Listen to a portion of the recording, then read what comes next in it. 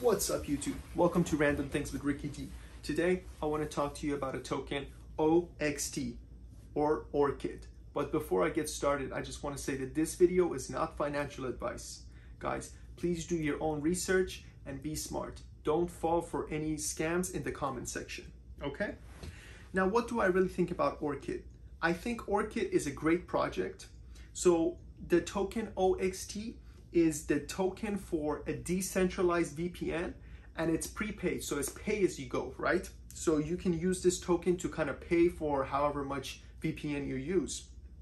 And the thing about a decentralized VPN is, it's great because when you have a regular VPN, or I guess a centralized VPN, you're kind of trusting one specific company to handle your data properly, to never sell it, to never hand it to anybody, or use it for, whatever that it may be that could benefit them and not benefit you, right? So you kind of get rid of these problems and these worries with a decentralized VPN, and that's where Orchid comes in, and the native token OXT.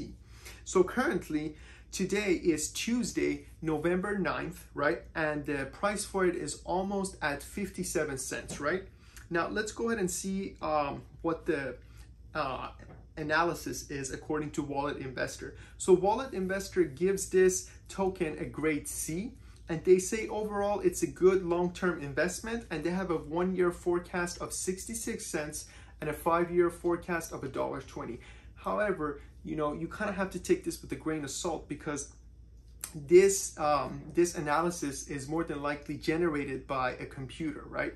And the thing about crypto is any type of news can make the price, shoot up. So, once you're reading this, you kind of have to realize that, while it's a good analysis, it's not for sure. I mean, nothing is for sure, right? And like I said, any type of news can make the price go up or make the price go down. However, I think, I think this coin has great potential, and it's a great idea to have a decentralized VPN, and it's much safer than a regular VPN. If you guys want me to cover any other tokens, please go ahead and comment down below. Thank you for watching, and don't forget to like and subscribe.